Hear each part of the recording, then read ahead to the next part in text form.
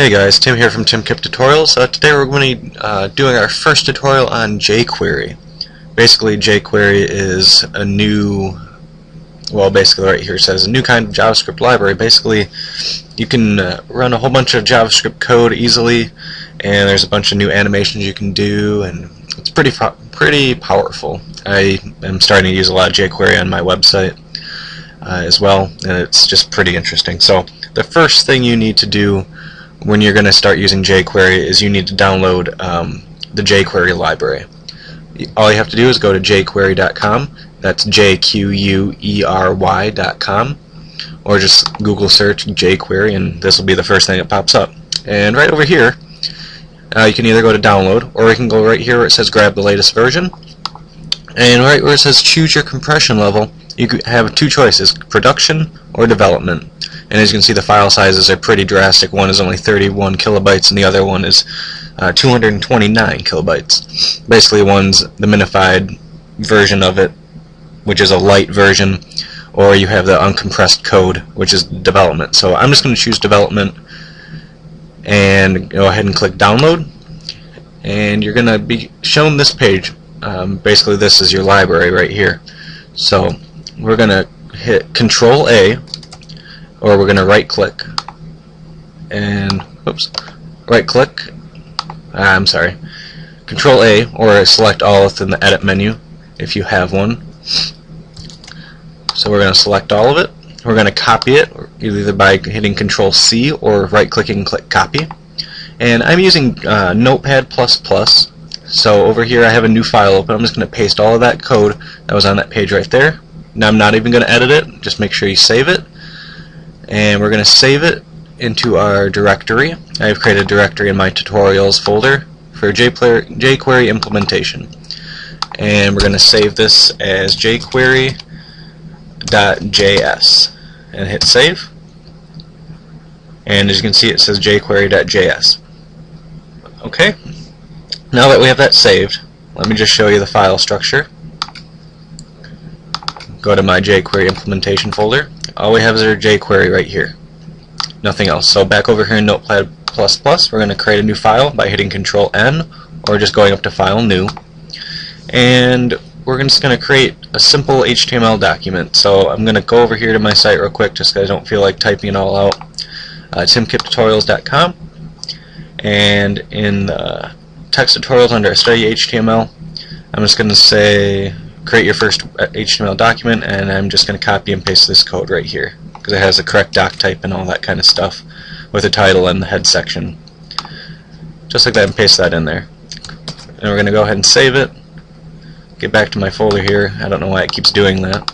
And we're just going to name this index.html. If you're running a PHP server, you can just name it .php. If you're going to handle PHP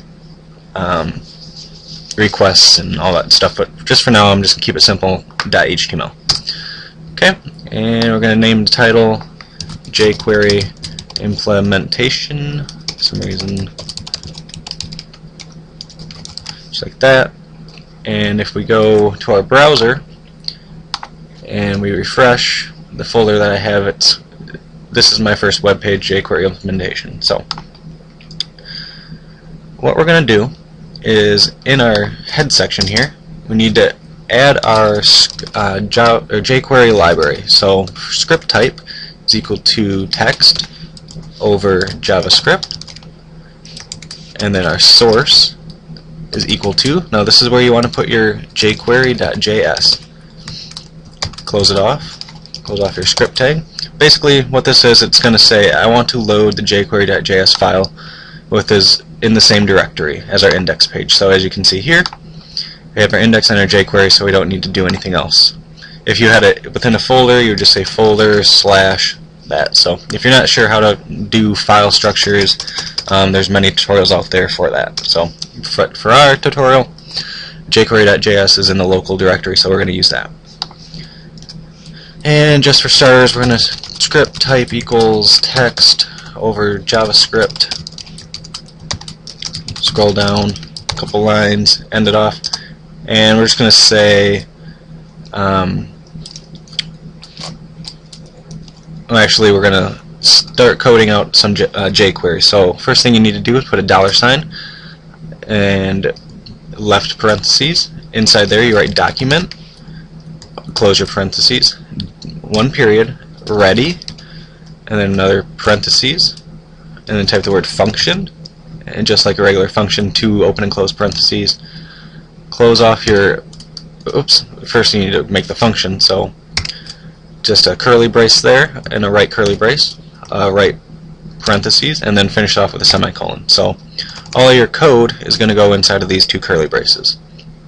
So basically what this means is when the document is ready, it's going to load in any type of functions or anything that's inside of here. So for testing this out, we're just going to say alert, 2 parentheses, semicolon inside there, and 2 quotes, we're just going to say hello.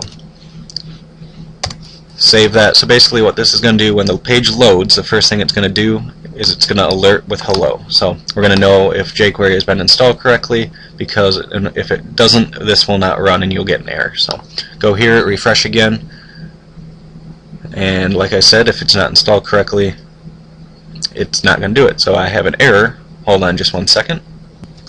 Okay guys, I'm retarded and I realized what I did. I forgot to spell JavaScript right, so put an A in there, save your file again, go back here and refresh, and as you can see, first thing when it refreshes it says hello. So we're going to close that out. We know everything is installed correctly, and we're gonna use a little bit of jQuery to just show you how this works a little bit. So first thing I want to do down here in my HTML, we're just going to create a link. We're just going to say href equals, we're just going to say $sign for now, and we're just going to say click here for jQuery stuff. We're just going to say that. End your link, save it, and refresh your page, and you notice it doesn't alert anymore because I took the alert off, and now it says click here for jQuery stuff, and right now it does not go anywhere. So back up here in our JavaScript code, we're going to type in $sign, parentheses, just like that. Inside those parentheses we're going to put 2 quotations. Basically inside of these quotations you can have any type of thing. You can specify an element, which in this case we're going to specify a link, which will just be A. So it will specify, or this effect will be applied to every link element or A tag element that is inside of your body tag. You could also do an ID, sort of like CSS, where you can just say $ID. So if our paragraph tag had an ID equal to ID, it would specify that. Or if you had a class equal to, just say red, you could specify a class in your code by just putting a period, and we'll say red. So that's how you could specify that. So classes are periods, $signs are IDs, or you can specify an individual element. In this case I'm going to be specifying this link, which is an A. So, and we're going to go, when you click it, we're just going to say click, left parentheses, function, and inside there we're going to open and close parentheses, left curly bracket, right curly bracket, and then we're going to finish off our right parentheses, which we opened here, and then finish it with a semicolon. So anything that inside of our function that we want to happen when it clicks, we're going to do inside there. So we're just going to go here and refresh again, save your file, make sure we don't have any errors. Okay, and what we're going to do, let's just alert again.